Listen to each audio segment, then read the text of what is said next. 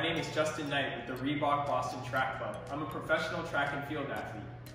When you teach your kids speed work, it's a great opportunity to show them proper running technique. In this video, I'm going to show you guys some tips and tricks on how to improve your form, and it'll be a great opportunity for you guys to share that with your kids later on this week. So the first thing that I'm going to show you is you always want to keep your arm at 90 degrees when it comes up. So as you can see, my arm's at 90 degrees, just means straight and up. You always want to just keep that. The next thing that I'm going to show you is you got to always kind of remember the lip to hip mantra. And what that means is when your arm comes up, it should reach about your lip. But then when it goes down, it should come to your hip. So what that kind of looks like is running like this, right? The next thing that I'm going to tell you guys is it's very important to stay relaxed in your face and in your neck.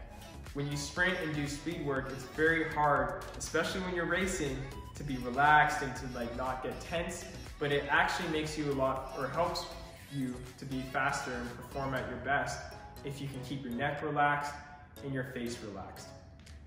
The other thing that's really important too is also to make sure you keep your back straight, your torso straight, and when you really run, you just gotta, keep yourself straight and keep good form.